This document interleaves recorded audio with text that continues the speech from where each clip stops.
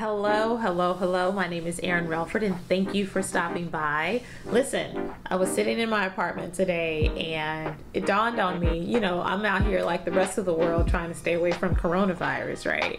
And it dawned on me, I was like, man, this feeling feels really familiar, like me being the only girl in the room. And I was like, it's the same thing at work. It's the exact same thing at work.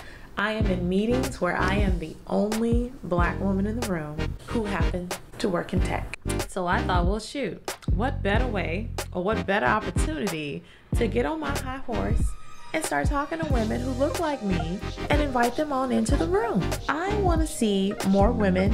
I want to see more women, period. Let's be clear, right? But I would love to see more Black women working in technology or any of the other fields such as science and engineering and math, like STEM. I'm such a huge STEM advocate. So I thought, let's just start to talk about what connects you to technology, right?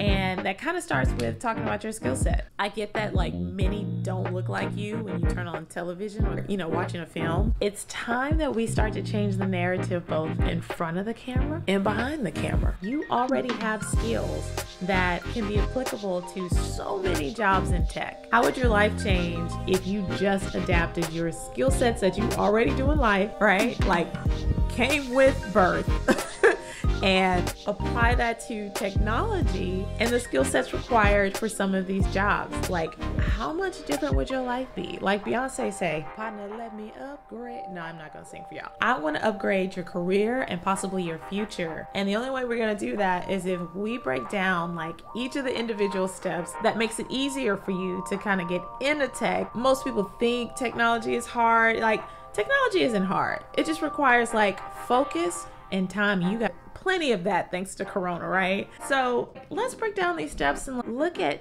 under a microscope how easy and simple this is to get you on the other side of working in tech. So stick around because I'm going to show you how you are perfect for tech. How do you start your day? If you're like me, you get up in the morning, you check your phone, you like get ready for work, you get in your car, you ride the bus, you get on a bike. Guarantee you're probably either listening to a podcast or you are watching a YouTube video or you're probably listening to the radio, what have you, right? You get to work or school, you sit in front of a desk and you've got what in front of you? A computer. Just think about the many ways that like your life like interweaves in with technology. That makes you a consumer of technology. And guess what? The people who make it like real money are the producers of technology. So how do we go from making you a consumer into a producer? I think that's the whole key to it. And that starts off with talking about skill sets. Let's look at the spectrum, okay? You have super technical jobs and then you have less technical jobs, right? Equally as important. You have people who are solutions architects or people working in machine language or artificial intelligence. Like those are like really, really hot right now, right? The latest and greatest.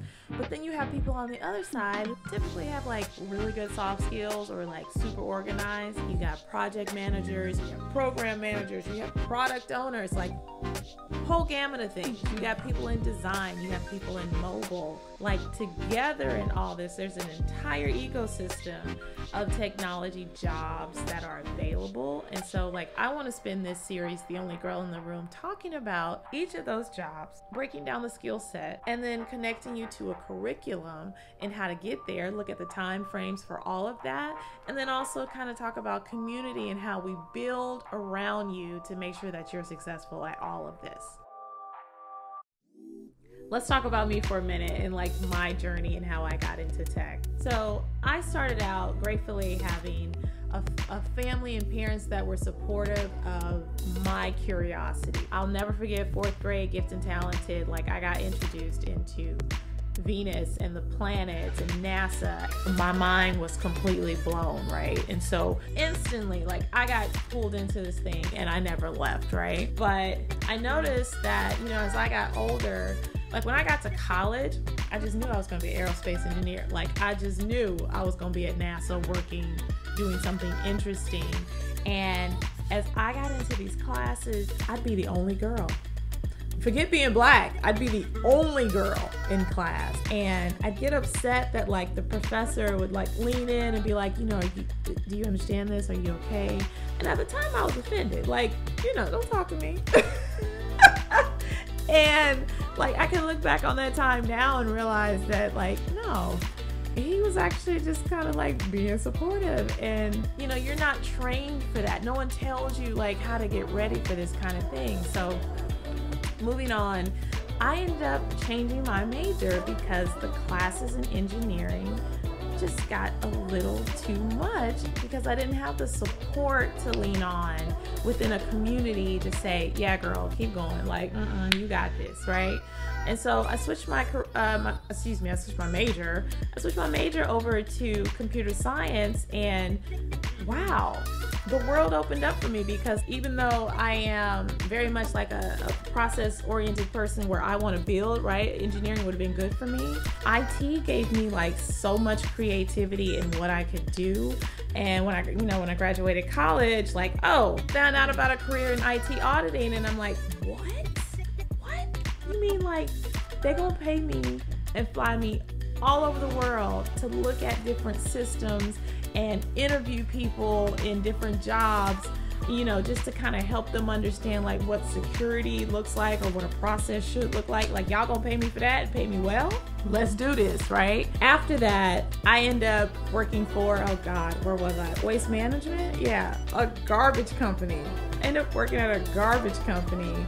And don't get me wrong, like I wasn't in the garbage, but working on these, you know, like different processes that would happen within a garbage company. So I did well. Next thing you know, I was working for something called Big Four. I'll do a video on that later to help you kind of understand like what that life is like as a consultant. I was a consultant for a year, and I got the call from the Walt Disney Company, like, you want to come work for us? And I was like, what? So, man, I moved out to California and my life changed. I've now worked for 3 different studios. I've seen what the world of entertainment can be like, but more excitingly, like what the world of tech can look like on the creative side. And as I've met from everyone from like the executive assistant supporting people to all the way up to the CIO. Like, I've sat in rooms with everyone, and wow, I'm tired of being the only one. I want you there. I want sister such and such there and sister such and such there to join me, because like, man, listen, let's think about something real quick. Black women, when we bring ourselves to something, like I've seen what some of y'all do with wigs. Oh my God, I got a few of my own, right? I've seen what y'all do with makeup. And, you know, if you didn't have but 3 ingredients in the refrigerator, I guarantee you know how to make a meal. Black women are awesome. So just think about like what that would look like if we actually did that in technology. Like, do you think maybe then we might rule the world? Beyonce say it's possible. So listen, why not? Let's do it. I'm hoping that you're going to join me every week so that we can talk about this. There are so many different topics in tech, and like Black women, women of color, like I want to do it all. And so I want to hear from you. Drop below in the comments and let me know what type of discussions do you want to have in this forum, and how can I help you, again, just to get to a career. I'm pretty sure you don't even know like certain careers are available to you, and so we're going to break all that down from week to week. I'm looking forward to doing that with you. I'm looking forward to meeting each of you guys. Again, my name is Erin. I'll be back here next week. And by the way, like, if you want to know about any of this, just drop me a question in the comments. I'll talk to you later, and everybody stay safe.